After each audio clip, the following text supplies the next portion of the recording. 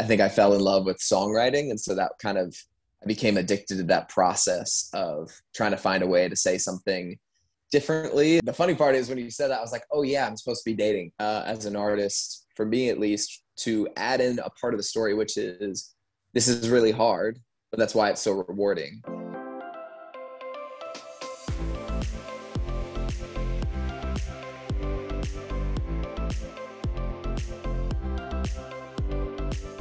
Welcome back to our Tuesday episode of Outdated. Have you ever wondered what it's like to date a country music star?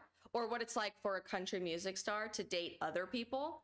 How about what inspires musicians to write love songs that inspire the rest of the world? Today we're answering all of that and more with my friend Spencer Crandall, who is one of my favorite new country music artists on the scene from the last few years. But first, I want to thank our sponsors that help to make Outdated possible. We are so grateful for you guys. First and foremost, our headline sponsor, PublicSq. Across this country, Americans are discovering that if we want to change this nation, we have to change the way the marketplace works. Woke corporations are seeking to divide us, big banks are freezing the accounts of people that disagree with them politically, and our supply chain is actively dependent upon countries that are actively working against our values. It's time for a change, and that change starts with you and your wallet. That is why I am so proud to be partnering with PublicSq, the largest ever directory of freedom-loving businesses our nation has ever seen. PublicSq is the first ever app to connect freedom-loving Americans with their local community and businesses in their community that share their values. Whether you want to support a restaurant that only buys from local farms, a coffee shop that took a stand against COVID mandates, or even a bank that would never cancel you for your political views, PublicSq is your guide. Just download the PublicSq app from the App Store or Google Play, create a free account, and begin your search. You can also list your business for free if you're a business owner so that your local community can connect with you and help support your values. Download that app today. I can tell you it has changed my life. I absolutely love PublicSq. That's PublicSq. Thank you so much, PublicSq. We love you, and we're so grateful for your support. I actually originally saw Spencer perform when we were students at Colorado State University. I think he had just graduated, and he was doing a performance at a sorority philanthropy event. I was not in a sorority, I was in student government, but somehow ended up at this particular event for a student government thing. And I remember watching him perform thinking, oh my gosh, this guy is so talented, beyond anything I've ever seen from somebody who hasn't signed a record label or moved to Nashville or actually made it on the country music scene. Obviously, I knew he would do huge things, and here we are a few years later, and Spencer has set a totally new tone for what success looks like in the country music industry. If you guys are unfamiliar with who Spencer is, you're living under a rock, because he has very successfully put his name out there to be one of the most successful new artists in the country music scene. He's got over 200,000 monthly listeners on Spotify, over 5.5 million career streams on Spotify, and has been #1 on the iTunes country charts, featured on all of the new music, new boots playlists on Spotify, Amazon, Apple, on SiriusXM, on the highway, everything. I mean, you guys name it, he is there, and his music is there. What's really interesting about Spencer is he didn't take the specific sign with a record label path that normally musicians end up taking in order to become successful and go on tour and sell albums. He actually specifically utilized social media to help him get there completely independently, and now has gone on his own headline tour last fall, is opening for somebody this spring, but has amassed a following of several million people across social media platforms, namely TikTok, where he currently has over 2.2 million followers. And his songs about love and commitment and what real love is supposed to look like are resonating with millions upon millions of people on the internet. Spencer, we are so inspired by you, and we are so excited to welcome you to the show. So please join me in welcoming Spencer Crandall. Spencer, you are one of my favorite new country artists on the country music scene, and I know many other people feel exactly the same way. And I actually saw you perform long before you were being played on SiriusXM and Spotify and Apple Music. But what can you say your journey looked like to become a successful artist that's being played on the radio and going on tour and selling out concert tickets for? Well, thank you. First of all, that's just so sweet, and I really appreciate that.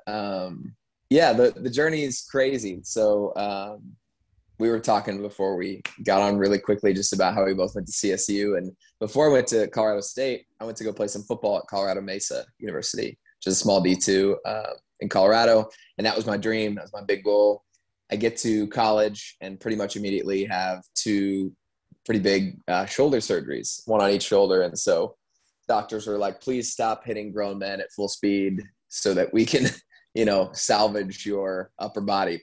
And so I didn't end up playing football like I thought I would. And I had no idea what to do. And I was, sad and bored and kind of just like in a dark place. And I turned to music, just supernaturally gravitated towards picking up the guitar, learning some chords, learning some covers, writing songs. And I think I fell in love with songwriting. And so that I became addicted to that process of trying to find a way to say something differently. And then I moved to Nashville, like August 2016. So I'm coming up on 6 years. Goodness. And the journey's been, I really have bet on the internet really heavily. I've always really believed in the power of, even before TikTok was around, like Instagram, Twitter, Facebook, YouTube. And so I've kind of come up in that era, I think, especially as a country artist. It's been kind of a different path from a lot of my peers. A lot of my peers went straight to the record labels or straight to some of the more conventional or traditional paths. And so I like the weird path that I've been on, which has kind of always been this odd way of finding my way to where I am. I'm glad you brought up social media, because I think that's what really sets you and a bunch of other people in your generation of country music apart from that traditional sign with a record label, put out an album, and kind of go from there set path that we've seen in the past. TikTok is easily your most successful platform. How did you decide you wanted to just make TikTok videos or use your songs as audios on TikTok to help you blow up as an artist? Yeah, I just have always, like I said, really believed in power on the internet. And so when TikTok came around, I remember like in high school, Vine was a thing and I was too nervous to try it. And I remembered kind of like regretting it a little bit, being like, oh man, I should have tried, because now that it's over, all those videos would have been gone anyway. So you just would have had fans or whatever. And I was like, man, should have done that. 2020 hindsight. TikTok comes around and I kind of immediately judge it as like, I'm not a 13-year-old girl who dances in her room, so this isn't for me. But the reality was that it's just another place. It's just another platform for eyeballs and ears and hearts to go to and seek out music. And so I started to see other people utilizing it in a really different, cool way. And my sister was a part of that. She was like, I think you should get on this app. And so I found it relatively early. It had just switched from like Musical.ly to TikTok, I think. And it was right before the pandemic. I would say the summer of 2019, I hopped on and just posted a few videos. And I saw the algorithm was so different from anything else. At the time, I was incredibly frustrated with Instagram specifically because the algorithm was doing the opposite, where it really wanted you to pay for your reach. They really wanted you to pay for your own audience. And that was so frustrating to me. Then TikTok came around and I posted a few things and I would have 1,000 followers and get 100,000 views. And I was almost confused. I was like, what is happening? And it's because that algorithm is so democratizing. It's really just a free market where it allows people to decide what's cool and it pushes the people who are doing well. It's just kind of this like really cut and dry black and white thing. Your video gets likes, it gets more likes. Your video doesn't get likes, it dies out, which I have plenty of those as well. But around that time, I just doubled down. I told my manager in the fall of 2019, I'm going to go super hard at this app. Then the world shut down and I was kind of already waiting there, luckily, in a lot of regards of like, I had really dedicated a lot of time to this thing and was starting to figure it out. Everybody was stuck in their houses scrolling on this app. And I had 5 to 7 videos ready every single day. And so a lot of it was original music based. A lot of it was like these mashups or these, me just being an idiot in my apartment, being trapped. So it was kind of this, I found this moment in time where I had the time to do it. And it was the real attention was there. And so it was this little perfect storm. And luckily I had, messed around on Twitter and Facebook and all these things before. So I had a little bit of a knowledge of what works, what doesn't work. And yeah, it's just super lucky. And it's really changed my life. It's been incredible. A few of your songs in particular have really, really gained traction through TikTok, especially My Person, which I believe is probably your most popular song to date. What was the inspiration behind that song, and what really drives and inspires you to write love songs?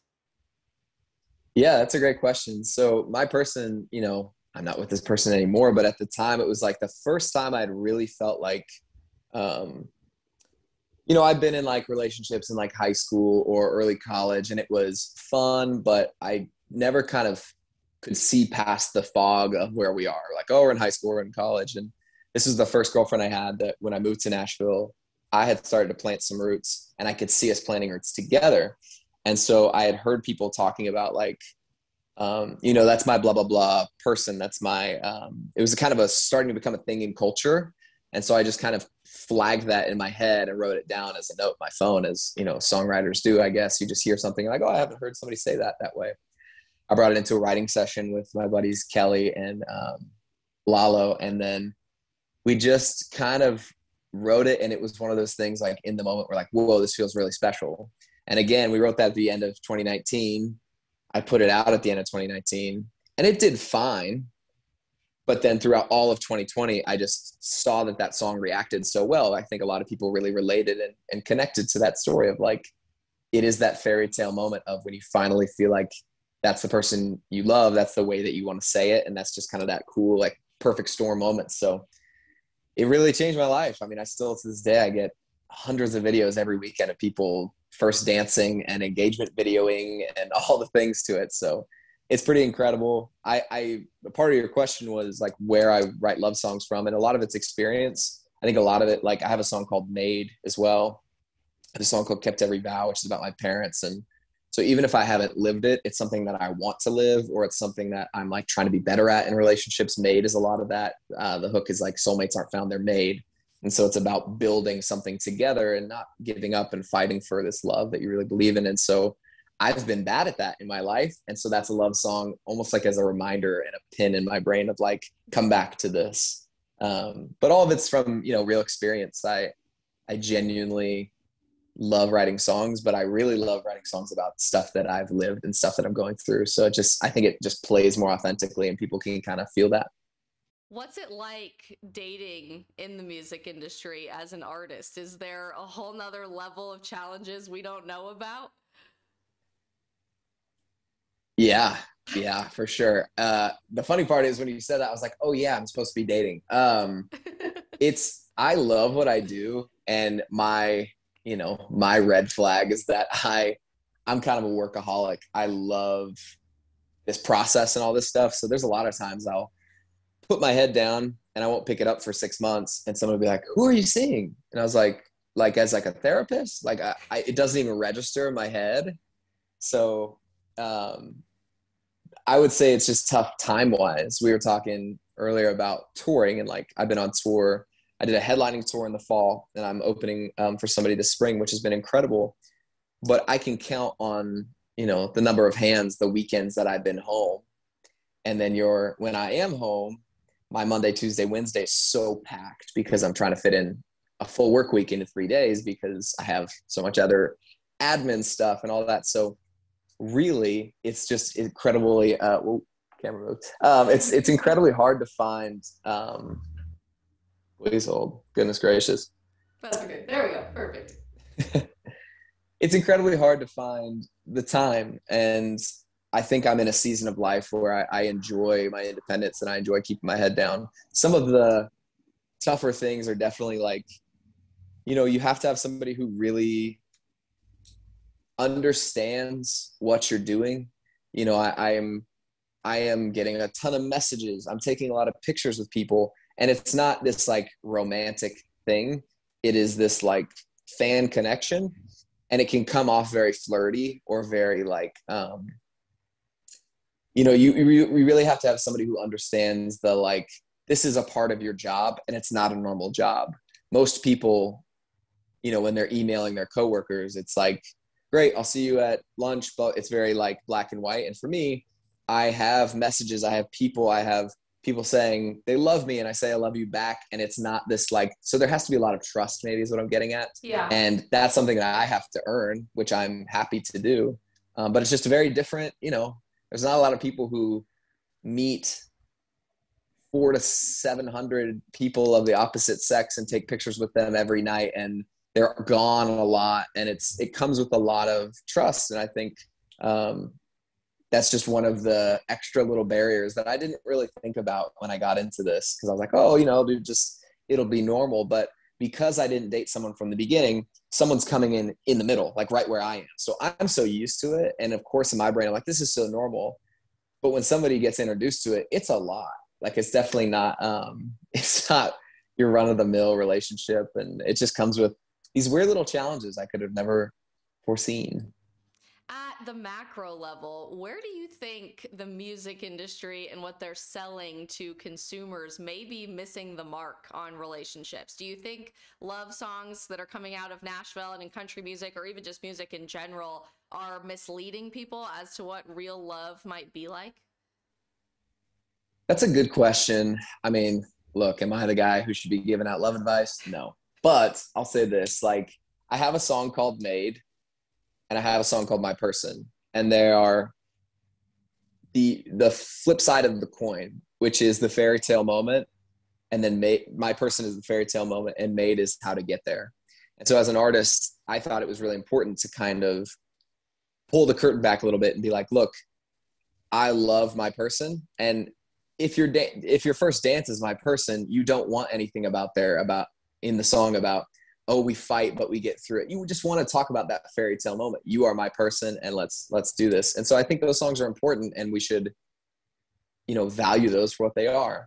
I think it's nice as an artist, for me at least, to add in a part of the story, which is, this is really hard, but that's why it's so rewarding. And so if you can get through the fights at 2 a.m., if you can get through the long distance, if you can get through all these things, then that makes it so much more worth it. And, maybe there's not this perfect person out there waiting for you. That was the kind of, it's not a lie, but it's the thing that I bought into that I think has really changed in my later 20s, is like, I genuinely believe that there's just this person out there and they're just going to be waiting. And once I found them, it was going to be easy and it was just going to like click. And not that that can't happen, but I do think the reality of a great relationship, and I've seen this through my parents, I've seen this through countless of my friends who have really healthy marriages, it's a lot of hard work. It's not like grueling and terrible, but you really have to be so intentional.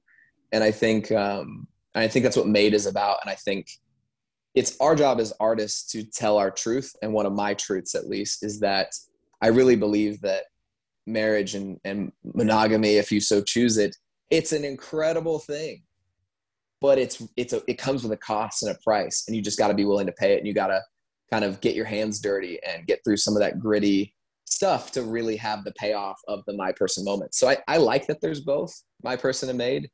And as far as the industry, I think every artist is in a different place of their life to tell their story. But I think I can only speak for myself personally, where I think it's important to kind of, like on this next album I'm working on, I'm talking a little bit more about mental health. I'm talking a little bit more about workaholicism and all that stuff where I'm kind of trying to point at, yes, I love my job, but this isn't a fairy tale. Yes, I love love, but it's not a fairy tale. And I think that's, at least for me, when I hear stories like that, I feel seen and I feel heard.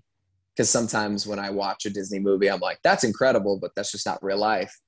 And so when somebody lets me into their heart with vulnerability and the realness and the messiness of life, that's where I can kind of dig in and really relate to them. So I try to do the same as an artist.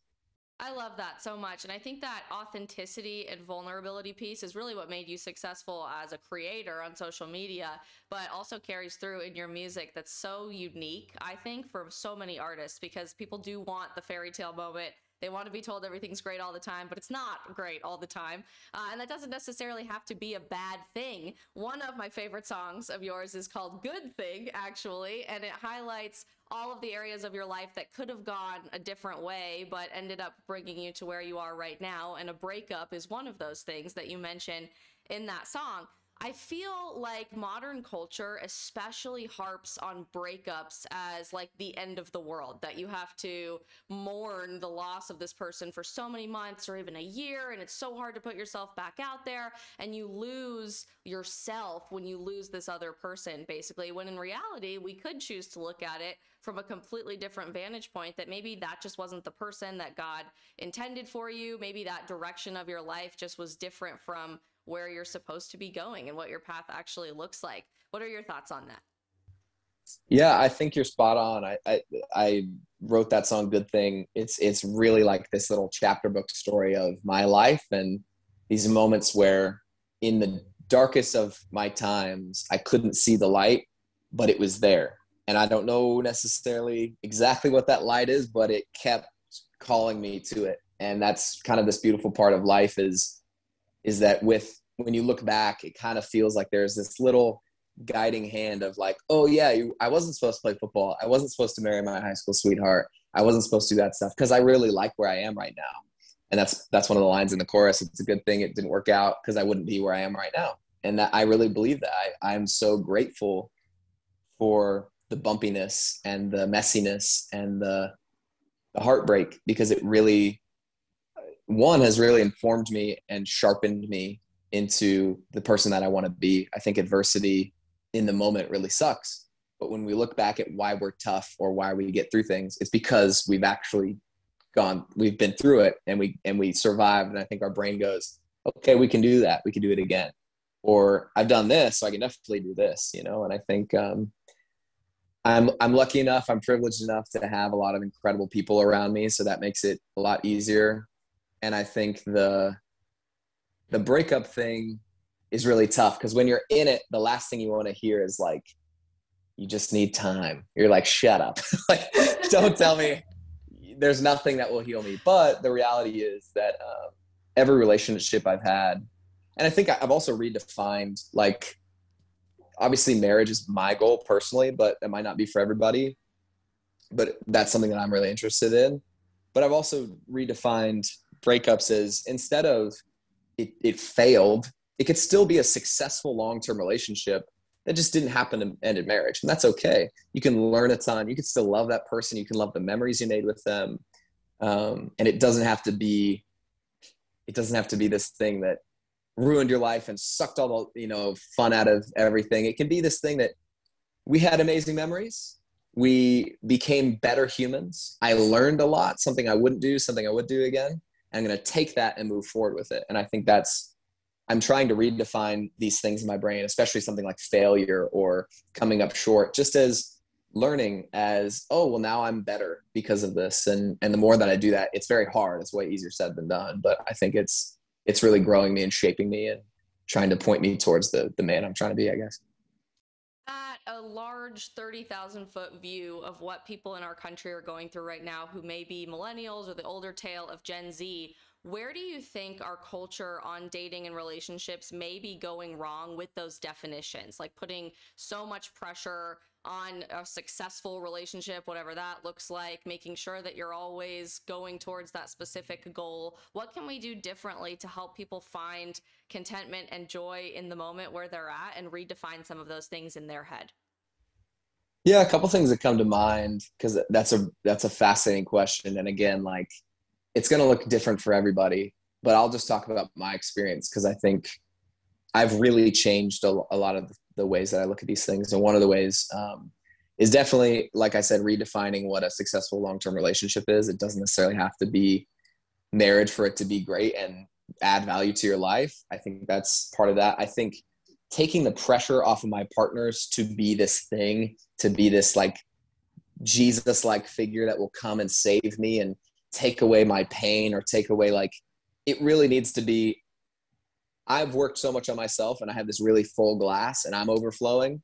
And this person who's also worked really hard and built this life that they love, they're overflowing. And so you're just pouring into each other, and it's this beautiful thing. And sometimes somebody, is like at 50%. So the other person pours in, and it is this like push and pull, rather than, in my younger years as a immature relationship goer, I really wanted somebody to come along, and I genuinely thought like the anxiety might go away, or the For me at least, that's never been the reality. The reality is that can be an amazing person, but they don't have to be also, just this perfect go down the line. Like they love the same restaurants as me. We love the same adventures. I've really tried to take the pressure off of any of my partners and be like, I love you for you. I'm not trying to change you. And if I need a little bit more adventure and you don't love that, I can also have friends. I can also have family. I can also have my career. You don't have to be this like one size fits all, encompassing thing over my life. So maybe that I'd be curious to ask a lot of people, because I think a lot of people struggle with this. We grew up with Disney. We grew up with these movies and these songs that said it was going to be perfect, that's talked about soulmates. And that's really why I wrote Made, because I genuinely thought that there's going to be this person that just like took the weight off my shoulders, and that's not their job. I think a successful relationship is almost easier defined as two humans who work on themselves and are willing to have the most uncomfortable conversations. Those are the people who make it. The people who aren't honest with each other or themselves, and who are expecting someone to come along and save them or change them, that seems to be, at least in my experience, where it goes wrong. So, I'm just one guy who's, in his back room wearing a hat, but I feel like that seems to be a piece of that is expectation.